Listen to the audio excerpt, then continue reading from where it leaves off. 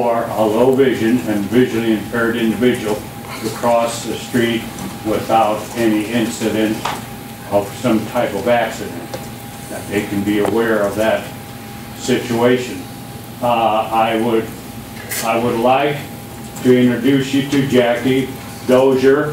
Her husband was the next policeman in Albany, police chief, and also on the council. She has a little story to share with you.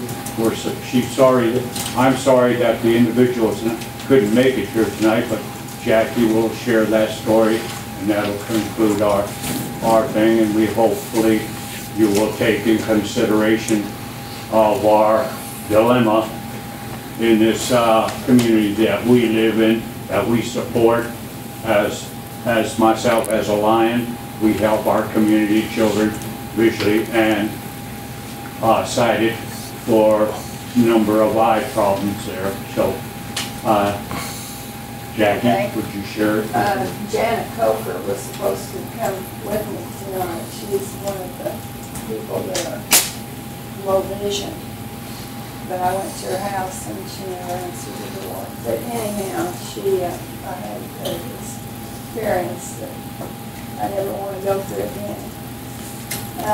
I was coming out of McDonald's one morning, and she had already left, and she was out in the street.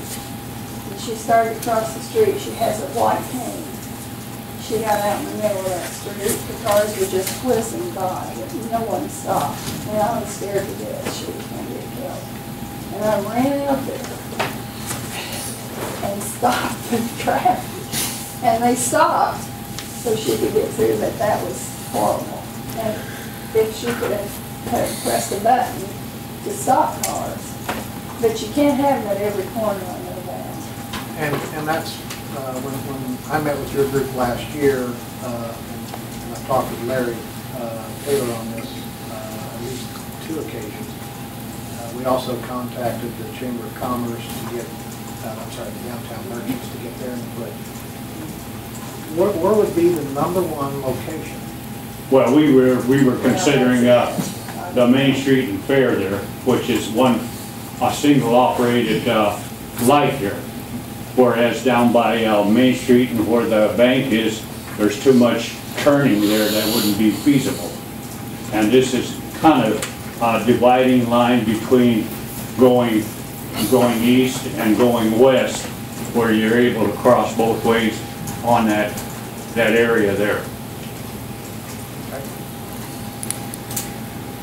And like I said, when I met with the mayor and the city manager, if there's a problem with finance,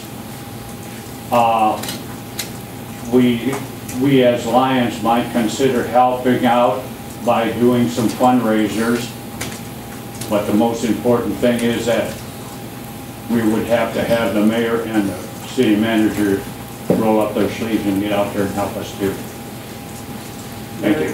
Do you have anything to add as far as information that you and I talked about? And that's been, Hey, pardon? I'm talking to city manager. That's been probably, that was still last winter when you and I last talked about that. Maybe it was. I have some information just concerning signs that would be placed in the roadway or along the side of the road. We have budgeted some money for what might purchase one audible traffic signal. It's actually 8 audible components, but they have to be wired in. Yeah.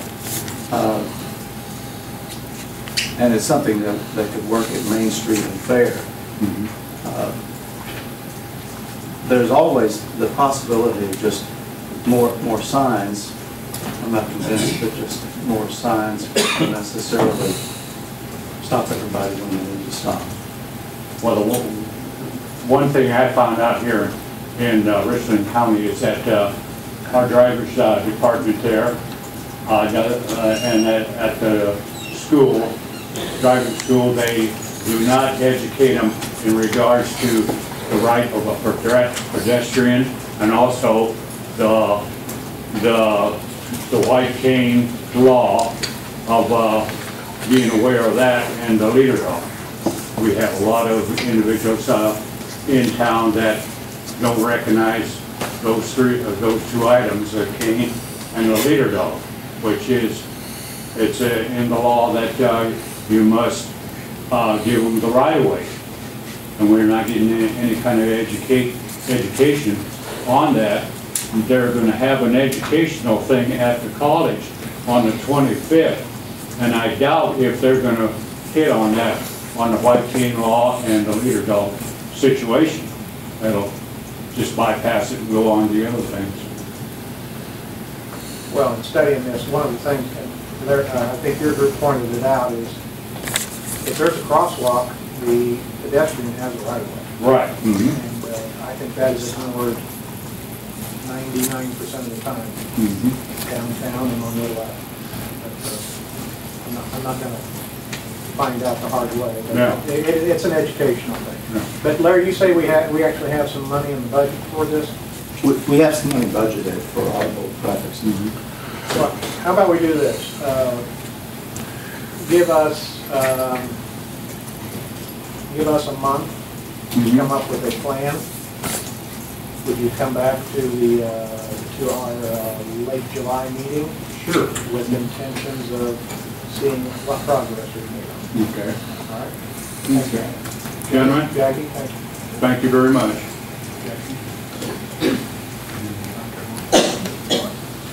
Was there somebody else who wanted to comment? Okay, moving on. Item 9A, appointment to library board. Is this letter in everybody's packet? Letter from the library board. They do have a